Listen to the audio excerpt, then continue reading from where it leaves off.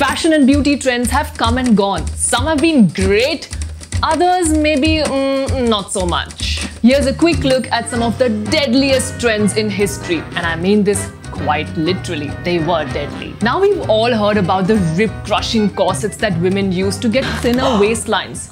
Elizabeth, how's it coming? It's difficult to say.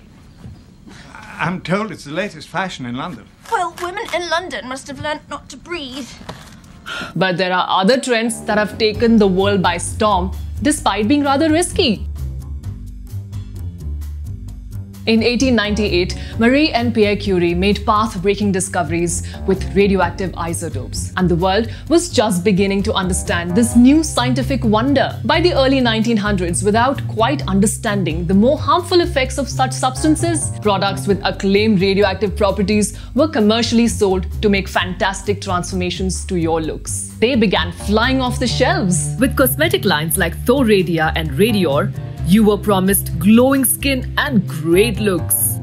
Radium was a popular ingredient in many of the products, including toothpaste to make your teeth brighter and hair products to make your hairdo glow in the dark. It was only when the harmful and cancerous effects of these substances were proven beyond a doubt, decades later, that these lethal products were taken off the shelves.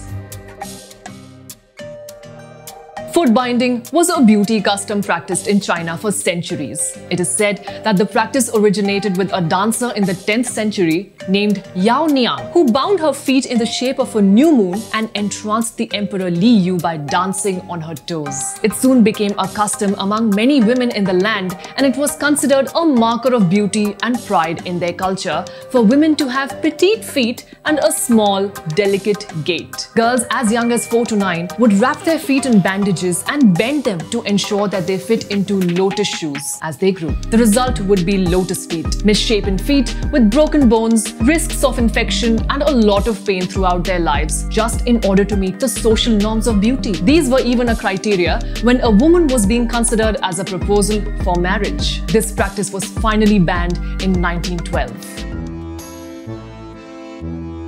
A trend that started with the ladies of the Venetian court in Italy and later spread to the rest of Europe was that of big, beautiful eyes. From the 16th century and well into the 19th century, European women adopted a lethal technique to get their eyes looking this attractive. They used eye drops made of belladonna, which caused their pupils to dilate. The name itself translates to beautiful lady in Italian, but it is also known as deadly nightshade. This is because the effects of belladonna poisoning can also include rapid heartbeat, distorted vision, delirium, vomiting, hallucinations, and death due to respiratory failure.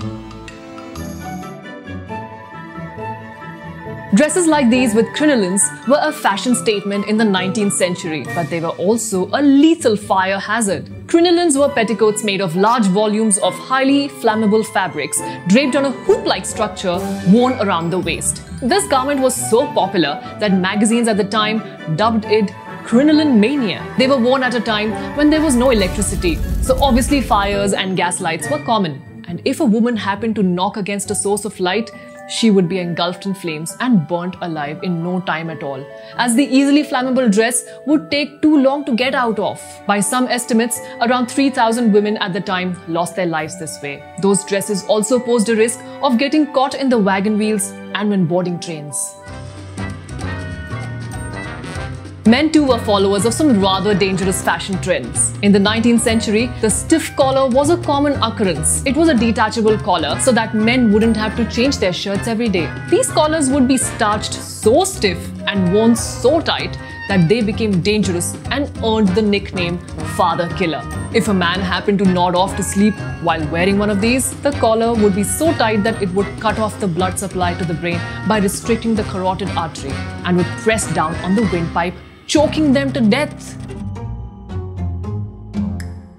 If green is your favorite color, there was a time in history when that could actually be fatal for you. Back in the day, colored clothes took a laborious process and were hard to come by. In 1775, a man by the name Carl Scheele developed a vibrant green dye called Scheele green. The color became very popular as it was better than other dyes available at the time, despite the fact that it was synthesized in arsenic. Another popular dye at the time was Paris green, which was also arsenic based. Now, arsenic is in many forms a deadly toxic substance, especially when it comes in contact with our skin or is ingested in certain quantities. This arsenic-filled green dye was used on all kinds of garments and would cause chemical burns and open sores for the person wearing them. The arsenic would be then absorbed by the body through these wounds and could cause lethal arsenic poisoning. Trends come and go, and this has been the case for centuries. But boy, are we glad that some of these have stayed in the past and are not likely to make a comeback